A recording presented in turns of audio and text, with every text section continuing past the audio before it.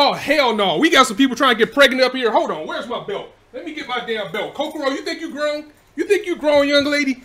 This is what you gonna get right here because you still young enough to get that butt whooped. Talk about some being pregnant. What? I'm gonna let you know what time it is because clearly you forgot your watch. Not in my house.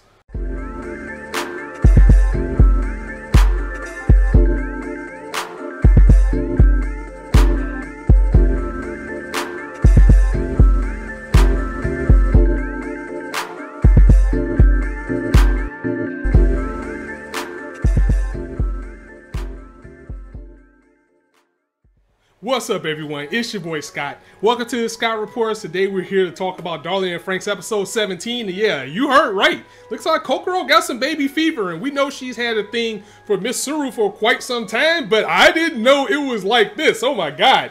First and foremost, the Nines show up in this episode, and every time they come around, they just stir up some shit. But basically what they found out is that she has been reading up on childbirth. She's trying to find out how to reproduce like the real way, the natural way, the way people have been doing it for the beginning of the time, and that is forbidden for these kids. That is something that Papa has mandated. That's something they've never learned about, and there's reasons for why that's done, and we're definitely going to get into that because there was a lot to chew on in this episode. I want to backscale a little bit and talk about some things from last week because I didn't get to do a video last week. But before I get to that, does anybody else feel that we just may run out of time for this series, or maybe we're going to get a season 2, and maybe it's because this series has just been doing so well week after week after week. We've just had just a very good run of episodes that I feel like, even though we're in the second half of this series, I feel like we're going to run out of time as far as how to either clean this up clearly or this is going to get dark, because they push that dark button more and more and more each week, especially in this episode, that this could very well end in tragedy, and that will be bad. I mean, I want to see the tragedy. You guys know how I am by now, but at the same time, you know, just seeing everything these kids are going through, they deserve to have something good happen to them, and you know, for them to finally start to unravel things that are going on with the humans and the kids, and now with reproduction and the Klaxosaurs and the Klaxosaur princess that was introduced last episode, who is starting off to be quite a beast, by the way, as we're finally getting a real villain in this series.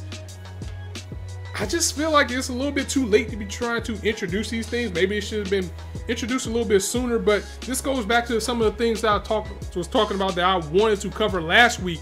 The Klaxosaur princess, number one, I'm pretty sure it's a Klaxosaur queen, or why would she be a Klaxosaur princess? So if they want to, you know, we have room to explore that and go a little bit higher in that note in a second season, or maybe with the episodes that we have left. But it's clear that 02 is created to be the anti-Klaxosaur princess. Like, they were trying to build their own weapon against her, especially because the two look very similar. So I'm pretty sure at this point 02, I mean, it goes without saying that 02 wasn't the only person that they experimented on or tried to do this experiment. She may actually be the perfect product of what they were trying to do. But now with this Klaxosaur princess being introduced, it's even more clear as day. It's just making it more blatant, the reason that she was built for, and it's definitely to combat this thing. And the next thing I want to talk about is like the kids themselves, because we learned last week, you know, they're getting gray hair. You know, we've always known that them being these pilots, these parasites, take a toll on their lives. So you have to start to wonder how much time do they have left, because I don't remember her name, I'm sorry, but the girl with the red hair, remember when she was taking the little bath with 02, and 02 noticed that she had gray hair, so it looks like she's dying. And then you had the scene with Zorome and Futoshi, what the hell? Why do I say Futoshi? I'm pretty sure, I was gonna say Fudo, I'm pretty sure that's not his name. But you saw him, you know, he was saying he was going on a diet, but actually what he was doing is he wasn't eating, he was throwing up his food, and Zorome was very worried about him. I'm beginning to think something's going on with him too, like maybe he's reaching the point where he's starting to die. I mean, this story is getting very, very grim, and it has all the makings that it needs to end in tragedy. And it probably will, but you know, the shining points were, we got to see a happy 02. One of the best things that I liked about last episode was to see her happy, to see her smiling, to see her be with her darling and around these other kids, and know what it's like to be around people who care about her and actually give a shit about her. And hell, even Ichigo has changed. I mean, I'm not gonna forgive what she did, but the fact that she's growing up, she's maturing, she's finally accepted that her and Hiro isn't gonna happen, and what was going on with her, with 02 and Hiro, was way bigger than what she had going on. She knows that, she understands that, she's accepting of 02 again, and you know, all is well. I mean, I really like these kids now, and I used to think they were fodder, but as the story went on and on and on, they all started to grow in their own way. And the next thing I want to talk about is that opening. Again, the opening keeping the same song, which I never really was a fan of. I mean, I don't hate it. It's just not the type of thing that I go and say, you know, I gotta listen to that Darling in the Franxx OP. But I must say that the visuals in this second part is definitely better than the first. I mean, honestly, I used to pass the intro sometimes in the first half, but this one, the visuals are very, very good. I know, and unfortunately, coming out when the Infinity War came out, you know, when everybody fading into dust, that's just been jokes for days. But the big thing to take out of it is that, remember, the first half, or the first opening, had red visuals, which represented 02, and it looks like we primarily got her side of the story.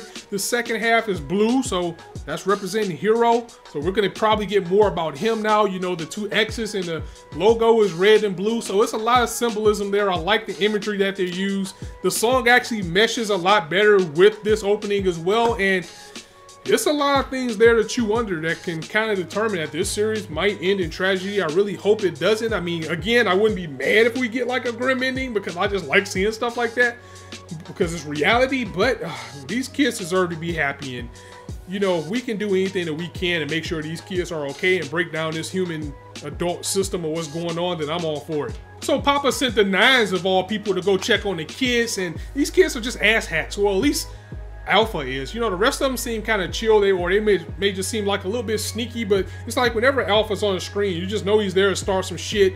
He mouths off to everybody. He's devious, he's a tool, and whenever he's around, he's gonna cause some trouble for somebody. But you know, the kids and myself, understandably, were getting a little bit worried about Papa, as you know, Papa sent them where they were. He left them there, and you know, he didn't check on them or anything, and that's starting to worry me, like what's going on with the kids or why they were cast out. According to Alpha, you know, the rest of the kids, they was like, well, you know, they got sent to a camp. You were the only kids that were here. So it's making me wonder why these kids were cast out, especially after the destruction of their home. That's just a really big thing for them to be left out. Like, are they like contaminated or something? Did they get like exposed or something in that last battle that they had that they felt that they need to keep these kids away? But you know what? We actually find out, you know, this was all just another social experiment of twisted ass Dr. Franxx, where he just wanted to see what they would do in this type of situation. That's pretty messed up, because these kids, they were optimistic, but at the same time, they were a little bit crushed. They were beginning to lose hope that anybody was going to come out there for them. So they just did the best that they could in order to live, and just hope that maybe somebody will come through, and if they don't, then we're just going to have to live this way until someone does. And how about Hero growing horns? Imagine that. And I know a lot of people have already speculated that you know, 02's the red demon and he's going to be the blue demon, but I knew it had some type of risk when we saw that he injected some of her blood, and the whole risk of being able to ride with her more than 3 times, and he was able to do it, but we saw his body was changing. Now we're finally getting down to the heart of the matter of what that is causing, and I like the parallel that we have here, because you know, 02 was told and lied to that she could be human if she keeps killing enough Klaxosaurs. So she's wanted to be human. She's finally faced the truth, and know that the hero, that Mama and Papa and all these people, she knows that they were lying to her now, and that's why I'm glad that she's found her darling and she's actually happy with it. But also props to Hero as well, because Hero, he's okay with what's going on with him. He's accepting that these horns are growing because it's making him feel closer to 02. He's the kind of like, now that you want to be human and I'm becoming a monster, but this monster is making me feel like I'm closer to what you are, so we can love each other even more. And the maturity of these kids, I always like to take the time out and applaud who's ever writing this series, because honestly, this feels like Dawson's Creek. And what I mean by that is, these kids are way too intelligent and too in touch with their feelings to be, you know, 14, 15, 16 years old, because you know how they express love, how they know what love is, how they know what their feelings are, even though it's the first time that they've experienced it, they understand it. These kids know what's going on and have a better grasp and understanding of what's going on with their bodies and their lives, more than humans who are like way beyond adulthood, who are still trying to find this happiness and that they have. So I really like that these kids are expressing this early. It brings a little bit of the weight down that this series has. But the way that everybody is just now, you know, just coming together with their feelings, going all the way back to Goro saying that he loves Ichigo. Now we have what's going on with Kokkoro and Mitsuru finally accepting each other, loving each other, kissing. baby making, because we know that's what's going to happen. And this is something that's going to cause a big ripple in the series because, you know, it was forbidden. It was hidden for a reason.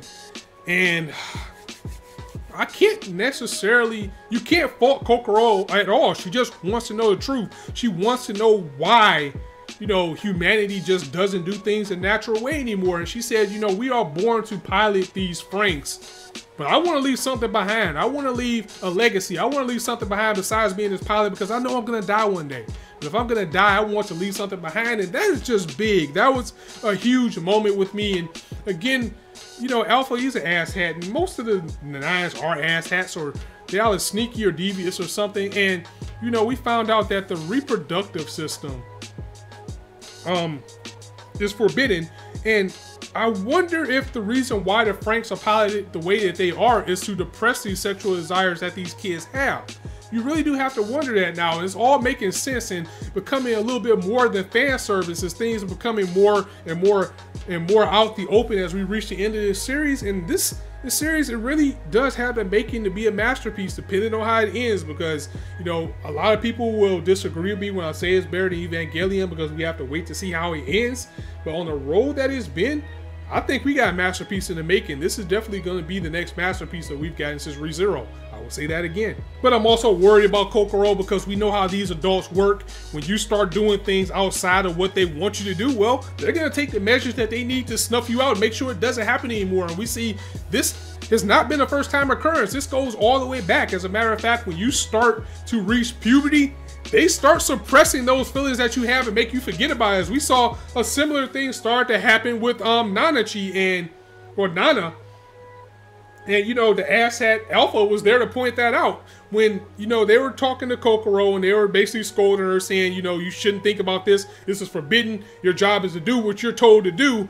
He steps in and says, so this is the same thing that you went through, right? Yeah, you're starting to go through puberty, and that's not a good thing. And I would like to know what happened with her, or at least I'm pretty sure they're going to explain it, because all of a sudden we saw she started feeling a little bit emotional last time.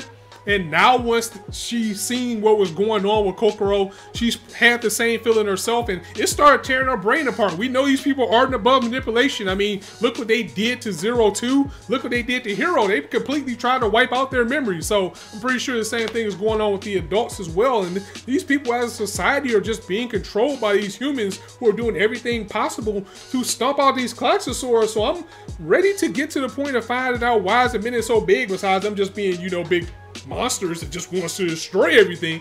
Why do they want to? I'm pretty sure they have their reasons as well, so it'd be interesting if we actually get into that. And with that, the maturity train just keeps going and going and going, as now we have Mitsuru and Kokkoro as the next official couple in this series, and these kids just made the next big step. They got it on, and yeah, I'm pretty sure they're about to have a child, so we're gonna see what's gonna happen with that. And I wonder if it's gonna come out entirely human. I mean, that could be one of the reasons why the humans don't want them doing it too.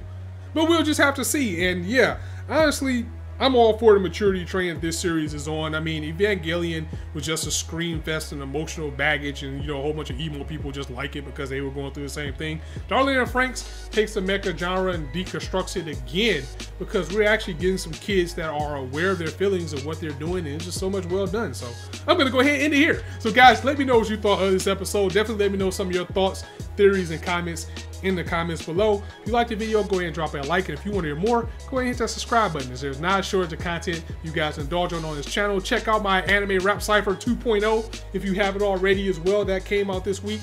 And also check out my live reaction for Boku no Hero Academia. So as I always say, you guys can be anywhere on YouTube right now, but you chose to listen to me. I really appreciate that, so thanks for stopping by. And also be sure to hit that bell so you'll know whenever I drop a video. It's your boy Scott signing out. See you soon.